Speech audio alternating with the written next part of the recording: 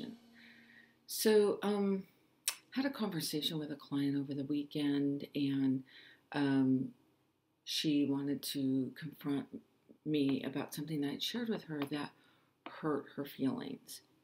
And, I listened openly, and it's not unusual that I would hurt somebody's feelings. I'm not, and I would own that.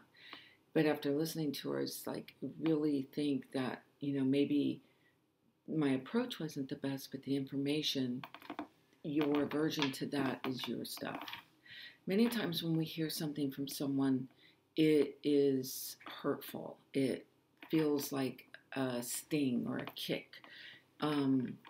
But my experience when I was working with a coach and when I was receiving information, and when I do receive information still, is when I feel that sting, when it feels like it hurts my feelings, it's unfortunately because it's true.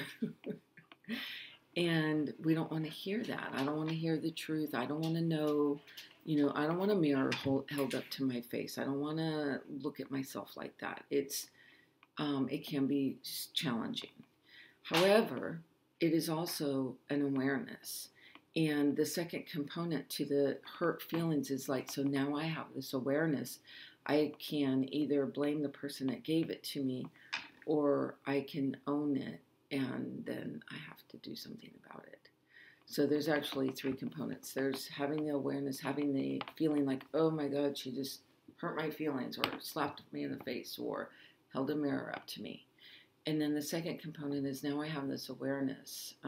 Could it be that I don't know, whatever it is. And then the third component is, what do I do with this awareness? I was reading this book. I have this book. It's called Your Story is Your Power. And talks about like writing your story. And the author describes awareness as turning a light on in a very dark room. So if you're in a very dark room, you could spend a whole lot of time, searching the wall, looking for the light switch. Or you could go right in and find the light switch. And that's usually that's the stinging sensation. When,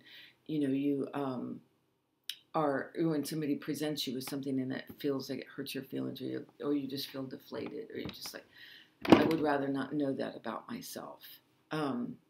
So, because the thing is that once you know it, what are you going to do with it? Having an awareness, having the truth presented to you in something that doesn't make you feel good, everything is now back in your lap. What are you going to do with it? But it is good, because every time I've ever had that happen to me, which is why I recognized it in this client, it serves me. It provides me really good information that I can create change with. And I can go like, okay, I don't want to be like that. I don't want to do that. What do I do? What do I do in the future? I'm an actualization coach. I help my clients work through those types of situations. If you would like to get some more information from me, you can email me at elizabethpudwell@gmail.com. If you enjoy my videos, please subscribe and share. And until the next time.